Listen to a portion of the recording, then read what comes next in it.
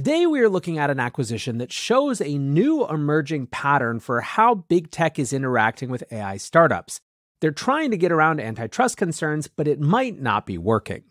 Welcome back to the AI Daily Brief. Today, we are talking about a new deal between AI agent company Adept and Amazon. Now, this is the time in the generative AI industry that we would expect to start to see a fair bit of consolidation. We're now 19, 20 months after ChatGPT launched and got the whole party started, and right around the time that a lot of companies are running out of money from their last round. Some of them will, of course, be able to raise another round and keep building independently. However, many companies will be forced to either get themselves bought or shut down. Interestingly, however, there is increasingly, apparently, a third path that is sort of like an acquisition, but not exactly. And so that's what we're going to be discussing today. Before we talk about the Adept deal, let's talk about the first big deal where people got a sense that this might be the new approach for big tech.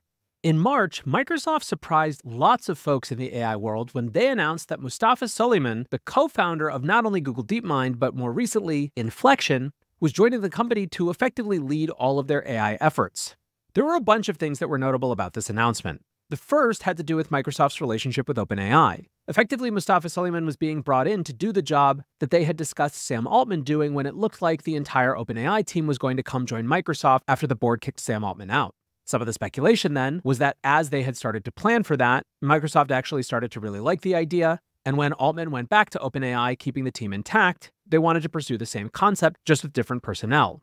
Another line of discussion was whether it reflected Microsoft hedging against OpenAI as their only AI investment. And while that has been discussed in somewhat conspiratorial terms, it seems to me pretty obvious that in the wake of the OpenAI board acting capriciously, Microsoft simply had to start hedging a little bit more than they had been in the past. But that wasn't the only thing that made the deal interesting. In addition to Mustafa Suleyman, the deal was bringing a big portion of Inflection's team and technology over into Microsoft. In fact, it sort of seemed like it was an acquisition in all but name. We would ultimately learn that Microsoft was paying something like $650 million to Inflection for access to their technology, which was conveniently enough to make their existing investor base whole. Inflection had raised around $1.3 billion less than a year before, so that in and of itself was a big dramatic moment for the AI space. It seemed to reflect just how difficult and high cost it is to compete in this space, that even a company funded on that sort of level might decide that it made more sense to go inside Microsoft than from outside. But for our purposes today, the paradigm that's interesting is this idea of an acquisition in all but name. It seems like that's what happened with Adept as well. Ali Miller wrote, "One of the bigger AI texting topics in my circles this weekend was Adept and Amazon. Adept co-founder and CEO David Luan, former VPE at OpenAI and director at Google AI, will join Amazon. Other Adept co-founders and employees will also move to Amazon. Amazon will license Adept tech, and Adept will continue its product-focused operations with a smaller team. Luan, the CEO of Adept, will oversee Amazon's AGI autonomy division and will have the automations team report into him as well. Reports say that Adept had 100 employees and that 20 will remain at Adept."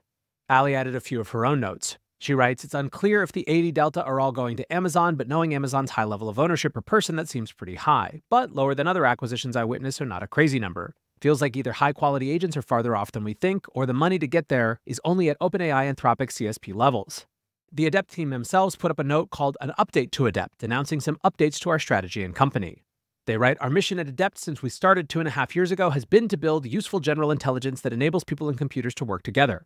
Our plan has been to train progressively larger and smarter multimodal foundation models, fine-tune them into agents, and then build products around them that help people do their day-to-day work better." From there, they talk about the progress they've made, but they say, "Continuing with Adept's initial plan of building both useful general intelligence and an enterprise agent product would have required spending significant attention on fundraising for our foundation models rather than bringing to life our agent vision. Therefore, to focus on maintaining the strong momentum and potential of our agent tech stack, we are announcing some updates to our strategy and the company." Adept, they say, will now focus entirely on solutions that enable agentic AI, which will continue to be powered by a combination of our existing state-of-the-art in-house models, agentic data, web interaction software, and custom infrastructure. In addition, the Adept co-founders and some of the team are joining Amazon's AGI organization to continue to pursue the mission of building useful general intelligence. Effectively, Adept is saying that they were doing two things. Those two things run at cross purposes, at least when it comes to the time available to them and what they would have had to do next. And so they're splitting it up, with a big chunk of the folks who are working on general intelligence going to Amazon. The information writes, "The deal implies Amazon could be looking to develop more AI in-house rather than relying on third-party providers. Amazon's licensing deal with Adept, which includes its agent technology, models, and datasets, is non-exclusive." Adept hadn't raised as much as Inflection, which, like I said, was over $1 billion, but it had raised more than $400 million, so it's not like this company was without resources. Almost immediately, people started to see the pattern between the Microsoft Inflection deal and the Adept Amazon deal. Stephanie Palazzolo in The Information writes, "I never thought I'd say this about a nearly 50-year-old company, but Microsoft is turning out to be a trendsetter. First, Microsoft's $10 billion investment in partnership with OpenAI early last year prompted rival cloud providers to team up with conversational AI developers, namely Amazon Web Services' similar pact with Anthropic. Then Microsoft's Copilot AI product set the roadmap of Google. Now Microsoft seems to be teaching Amazon how to do an acquisition-like deal with a well-funded AI startup without making a formal acquisition, in theory helping avoid regulatory scrutiny." Stephanie goes on, "What Adept's statement really means is that launching AI for enterprises or consumers is hard if you don't already have a lot of customers, because companies that have a lot of customers are implementing cutting-edge AI rather quickly. We don't know the terms of the Amazon Adept deal yet, but Microsoft's quasi-acquisition of Inflection AI gives us a hint. In that arrangement, Microsoft agreed to pay Inflection approximately $650 million, mostly through an LLM licensing deal, that would help provide its investors a modest return on their capital. I wouldn't be surprised if Adept and Amazon came to a similar agreement. That would be a passable outcome for the Silicon Valley investors, like Greylock Partners and General Catalyst, that have poured over $400 million into the AI agent startup over the past 2 years. These deals are a win for the big tech firms, which get AI product expertise. I'm sure there are plenty of other struggling but talent-rich AI startups like Character AI, Cohere, or AI21 Labs, and big tech companies waiting, watching, and learning from Microsoft. And don't be surprised if the Federal Trade Commission pokes around, if only to annoy the acquirers or licensees of these deals. So where is the FTC right now when it comes to AI? Throughout last year and the beginning of this year, there had been growing bluster. For example, at the Wall Street Journal's Future of Everything Festival in May, FTC Chair Lina Khan said that AI model training could be a violation of antitrust laws. She said, "The FTC Act prohibits unfair methods of competition and unfair or deceptive acts or practices. So you can imagine if somebody's content or information is being scraped that they have produced and then is being used in ways to compete with them and to dislodge them from the market and divert businesses, in some cases that could be an unfair method of competition." Then at the beginning of June, the Wall Street Journal and others reported that the FTC had indeed opened up an antitrust probe surrounding Microsoft. And guess what? This one was specifically about the Inflection deal.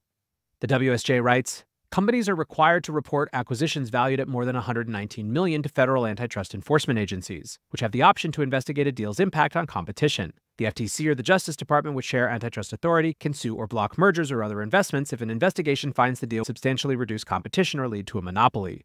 The FTC is drilling down on Microsoft's deal with Inflection, seeking information about how and why they negotiated their partnership. The agency is trying to determine whether Microsoft crafted a deal that would give it control of Inflection, but also dodge FTC review of the transaction." So TLDR, to the extent that that deal was meant to ward off FTC interest, wildly unsuccessful. However, of course, the big question is whether the deal actually passes legal muster, even if the FTC isn't particularly happy about it. In general, there is definitely a sense that antitrust issues in the era of AI are getting bigger, not smaller. At the end of last month, a top German antitrust official argued in the pages of Bloomberg that AI would intensify competitive abuses by big tech. Said Andreas Mundt, "There's a great danger that we'll get an even deeper concentration of digital markets and power increases at various levels, from chips to front end."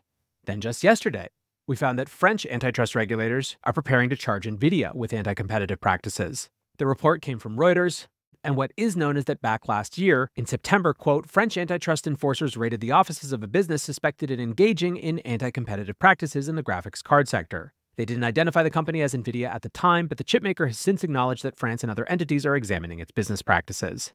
It is far from clear how all these antitrust cases are going to shake out, but it is likely that they have one way or another a fairly significant impact on how AI develops. I will, of course, keep you posted as both antitrust actions, as well as these acquisitions that aren't really acquisitions, continue to become the norm in AI land. For now, though, that is going to do it for today's AI Daily Brief. Until next time, peace.